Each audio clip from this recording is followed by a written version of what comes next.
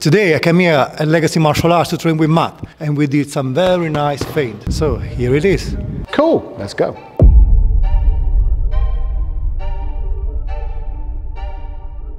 So I'm here with Walter today, and we've been looking at some boxing fakes, 4 basic boxing fakes, all off the jab. So let's get started.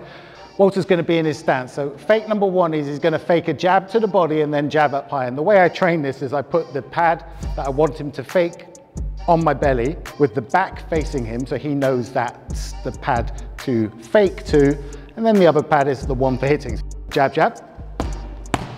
Now with the body fake, the key is to drop down, to look at the body and to throw your jab about halfway out so that your partner reacts by either dropping a hand or covering with their elbow, and then from there, popping your jab up without retracting. So you don't want to do this, because it gives it away. It's out halfway and then it just continues to the target.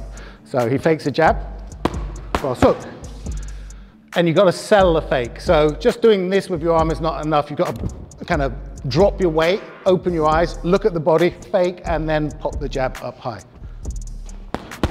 So it's got to be convincing. And I've got to feel as the pad holder like, ooh, he is going to jab me, but he's not.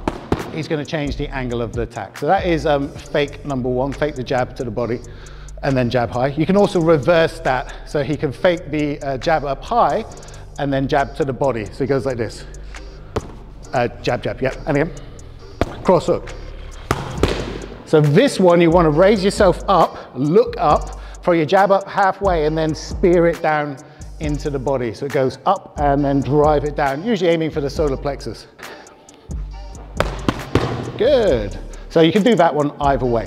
So that's with the jab, low to high or high to low. Work whichever one you prefer, and that works best for your body type. Number 2, fake number 2 is to fake the jab high and cross low. This is a classic combination. So for the pads, I place the lead pad up with the back facing Walter and the rear pad either like this or like this on my solar plexus to the side of my body. So I don't want the pads on 2 separate lines like that. I want them kind of on the same line, so I'm almost covering myself. He jabs up high to this one and then crosses low, hook cross. Make sure you go long range with this. This is a long range combination, so stay long. Yeah, nice. So lead pad is the one he's faking his jab at. Rear pad is the one he's going to hit, but they're on the same line, so they're realistic. They're not separated. Again. Oh, sorry. Fake jab, fake jab cross. Good. And it's an up-down one. So once again, sell it by going high. The eyes go high, the body raises up. Then you change levels and you shoot that cross straight towards the solar plexus. Return, you could roll out, etc. Let's do it again, please, Walter. So he fakes a jab up high. Yeah, nice. That's fake number 2.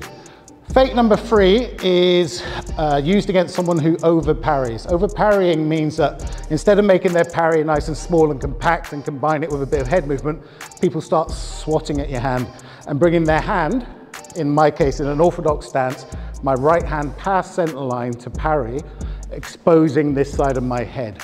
So you set this up by Walter jabbing this pad hard. So it gives me the jab. Then he fakes the jab and goes straight into a hook and then across and hook. So this is such a common setup and fake in boxing. When you're sparring or fighting, you notice the person is moving the hand past center line and their head to the opposite direction too far. This should be as small as possible, but they're moving it a bit too far.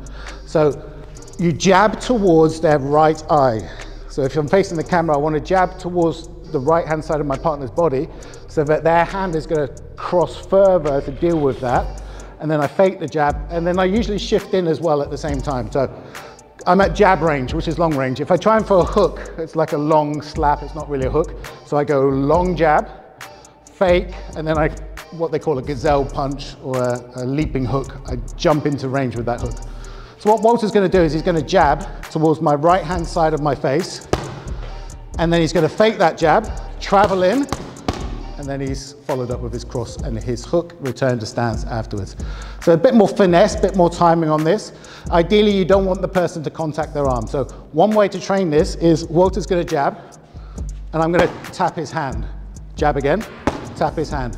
Now he's going to fake the jab, so my pad goes through, and then he follows up on the other side. So He's jabbing my left pad and I'm trying to parry with my right, parry with my right, parry with my right. He fakes the jab, my hand crosses center line into the hook again.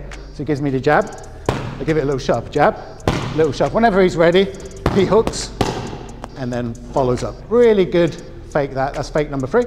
And last one is fake number 4, which is an overhand right. So Walter's in his stance, he's gonna fake a jab to the body, step out, and then overhand over the top, hook, cross.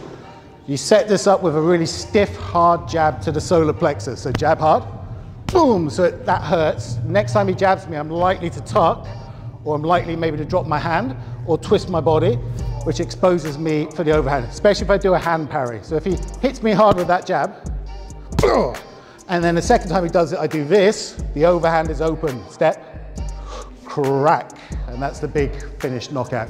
So when you're training it, you put the left pad on your belly to simulate the body jab, and the right pad at about 45 degrees for him to swing the overhand. And then hook cross as the follow-up. With the overhand, you can go your palm facing the floor, you can go with your thumb facing the floor, you work out what works best for you. The key with the overhand is not to stay on center line, is to shift your weight across, duck your head down, keep the opposite hand up and throw it over the top at a 45 degrees. So he jabs to the body, and then overhand hook cross. So those are the 4 basic fakes off the jab. We have like a jab low, jab high.